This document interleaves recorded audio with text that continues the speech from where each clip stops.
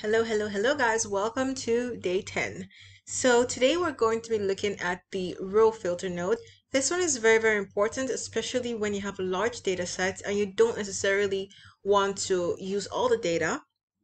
It's good to filter out things you don't need early on, including missing values, because you don't want to be processing so much data through the workflow that you actually don't need. So for this use case, I'm going to be focusing on flights that are coming into Florida. And I can easily use a row filter to get the data I actually need. So if you look here, we actually have a column for the destination state.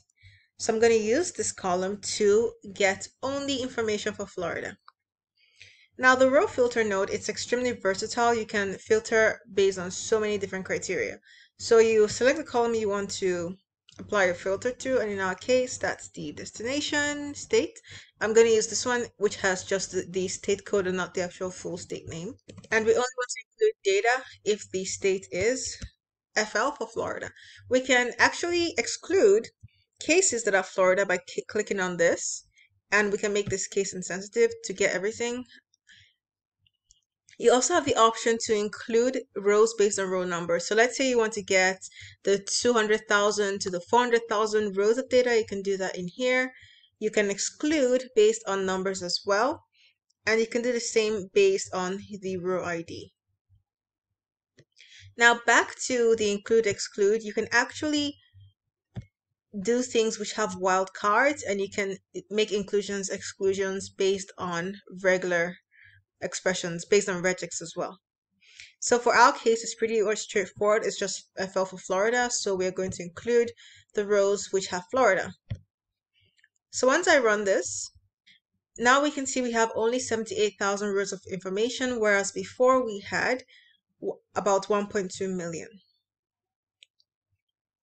Let's say I want to even do some further reductions.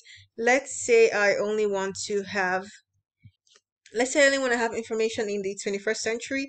You can see here we have some flight dates from the 20th century, the 1990s. Let's say we only want to have things in the 20th century. So, sorry, in the 21st century. Let's bring in another row filter. And we're going to apply that to the flight date, and we're going to use a wildcard. So go to file date, flight date, and we want anything that includes 2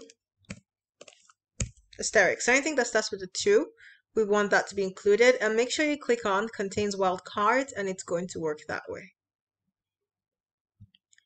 When we run this, we've even reduced that data even further. Now we're at 52,000 rows of data, and we only have things in the 21st century. We've lost everything from the 1990s. And that's the row filter in a nutshell. Tomorrow we're going to look at the column filters to see how we can get rid of columns to reduce our data size even further to only things we actually need. Thank you so much for watching, guys, and I'll see you tomorrow. Bye!